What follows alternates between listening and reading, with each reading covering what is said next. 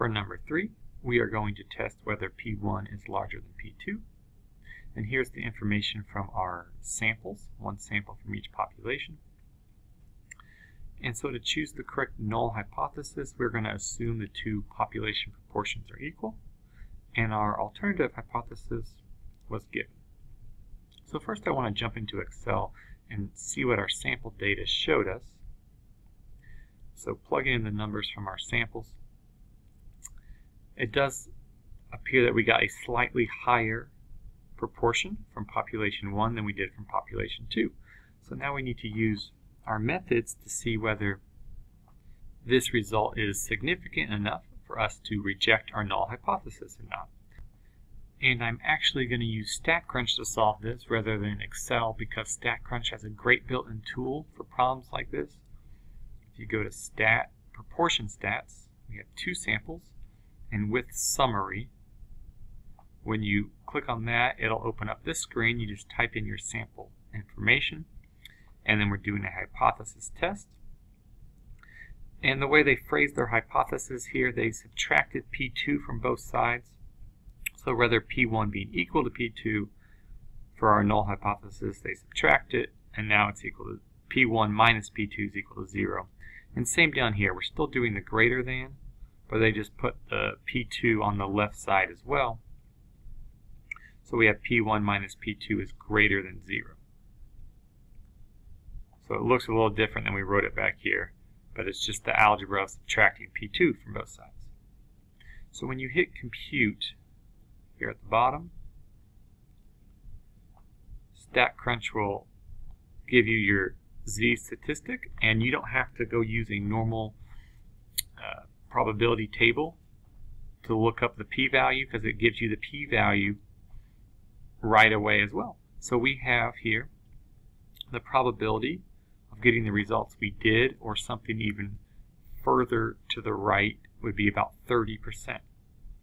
So not very unlikely at all. It's a pretty high p-value. So since our level of significance was just 10%, 30% is much bigger than that, we will not reject the null hypothesis. For number 4, we're constructing a confidence interval for P1 minus P2, and here's the information from our two samples. So to jump into Excel, plug that information in, you get the proportions for each sample, and then our point estimate for P1 minus P2 is right here. So to quickly construct a confidence interval around that estimate, I'm going to use StatCrunch again.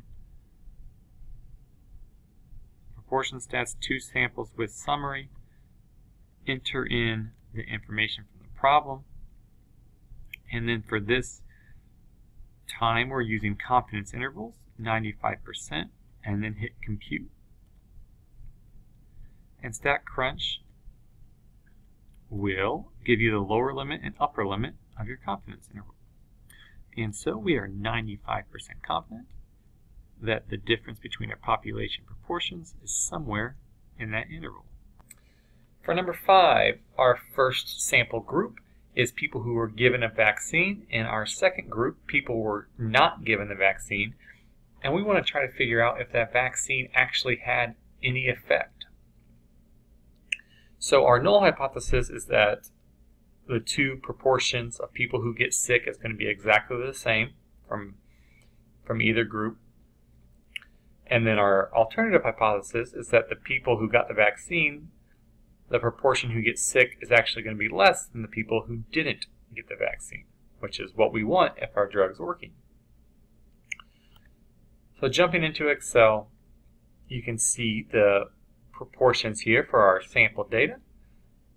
There's not very much difference between the two groups, and we'll use our methods here to see if this little bit of difference is enough to actually assume that the vaccine is working. And if it is, then we can reject this null hypothesis, which states that there's no difference between the two proportions. So using StatCrunch, enter in the information from your samples. We're doing less than here for our hypothesis test. Hit compute, and it gives us our z-stat, and our p-value is 0.01. Now 0.01 is less than our level of significance of 0.05, so we will reject the null hypothesis. There is enough evidence to suggest that the people who got the vaccine, actually a smaller proportion of them got sick than those who didn't get the vaccine.